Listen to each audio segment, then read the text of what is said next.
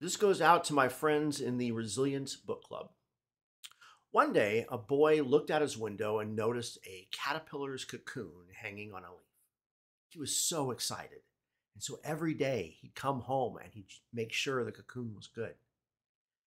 Nothing really happened for several days until one day he noticed just the tiniest little hole in the cocoon. This was it, it was starting. He checked back for the next couple of days and maybe there was a little movement, but the hole wasn't getting any bigger.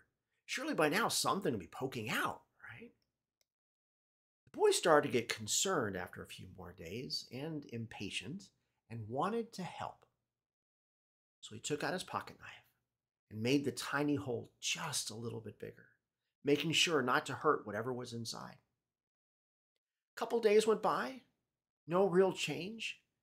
The hole wasn't getting bigger again. So he took out his knife and made it just a little bit bigger. A few more days, no real change. Took out his knife, made it just a little bit bigger. And all of a sudden it started to move and it started to wiggle. This was it, this was it. And out of the cocoon came a pile of goo. No longer a caterpillar, definitely not a butterfly.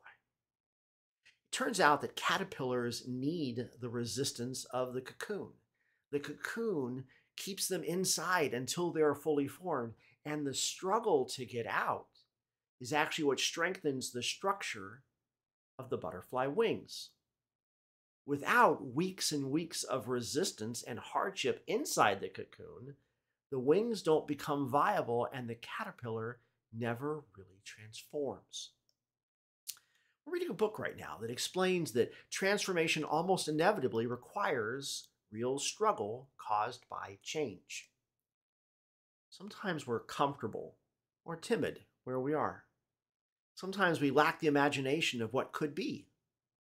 Sometimes that change or challenge was not our choice. But for whatever reason, we stay put until the challenge or change happens. The trick is to look past the current circumstance and embrace the struggle, what the military calls embrace the suck. Because transformation only happens through struggle. So the next time that you are in a dark place and struggling, let me tell you what the caterpillar wishes it could hear.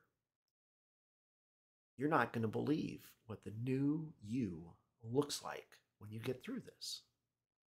Right now, this is tough. But I promise that you have something to look forward to after that'll make it worth it. See you next Monday.